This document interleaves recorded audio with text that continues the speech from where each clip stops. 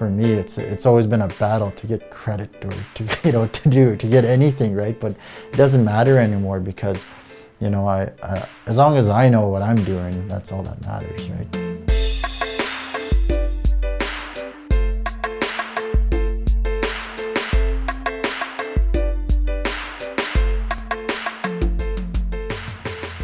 My name is Chris Tyrone Ross. I'm 35 years old and I'm originally from the Red Earth First Nation, born and raised in Saskatoon, Saskatchewan, but grew up all over the province, and I've been residing here in Regina since 2008 for the last 7-8 years.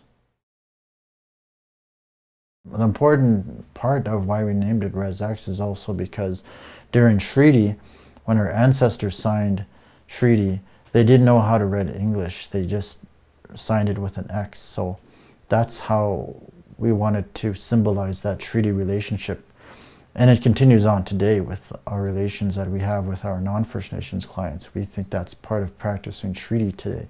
So that's how I look at a lot of business as well. We're still practicing treaty. And so RezX eventually went on to become a pretty big magazine, but we've had our highs and lows.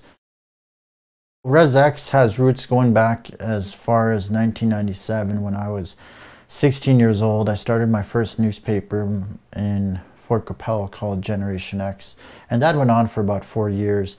But I took a break in 2001 to focus on university, my first crack at it, and I was away from the publishing business for about 3 or 4 years, and I really started to miss it.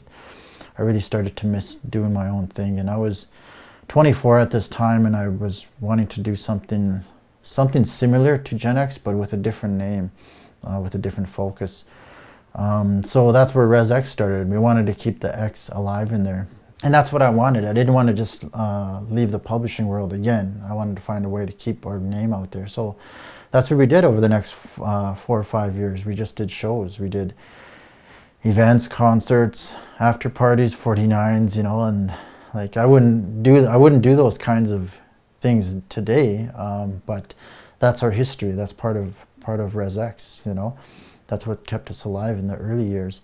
When I found out my girlfriend of 5 years now, Tashina, was pregnant 2 years ago, it was like a wake-up call for me. And it sucks that you have to have kids to have a wake-up call, right? But for me at my age, I felt this was a really good time, a good opportunity for me to get my act together, for me to really focus.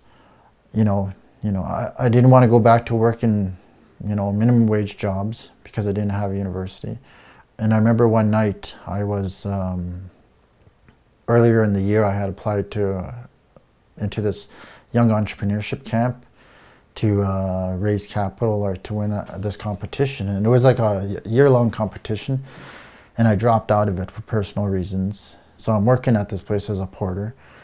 And what this event was for that entrepreneurship contest, and there was like people all dressed up. I remember seeing the people there that were there from the beginning, earlier in the year. And that was just a real wake-up call. That was before I found out Tashina was pregnant. And I thought, okay, I really have to get my stuff together. I have to start, I'm wasting time here. I'm killing time.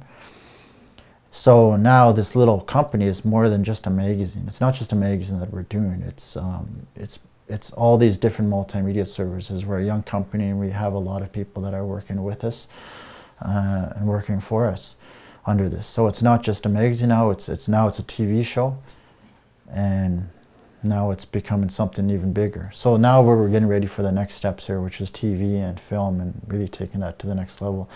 And it's exciting, but it also scares the heck out of me too. I have a really strong team, a good amount of people that are working with me that kind of believe in this dream and this vision. But the more you put into it, the more you're going to get out. And that goes for everything. It goes for relationships, it goes for school, it goes for business, that goes for sports. All of that, right? The people who work the hardest, are the people that are going to move ahead further.